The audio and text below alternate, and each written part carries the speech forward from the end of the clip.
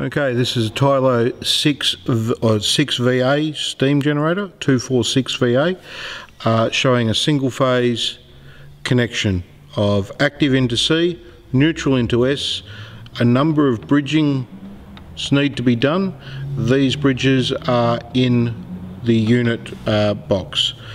From there it runs through isolation switch, which is accessed under the unit.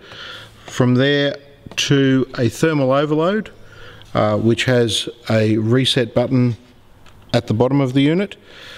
That we'll get to in a minute. Down to the circuit card. Circuit card once again has a green indicator light indicating that it has power and is in use. The connection block to the controller that has been selected. From there, when in normal operation, we will run to the inlet valve. This is the inlet, water inlet, which runs to the top of the tank. The level sensors are in this tube here, regulating the water level within the tank.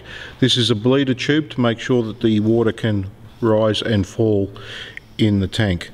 Here we have the in-tank sensor for over temperature, and a secondary one from our overload is also in tank over here. This is the release bung, which will push outwards, letting water release out the tank and through the drain terminal.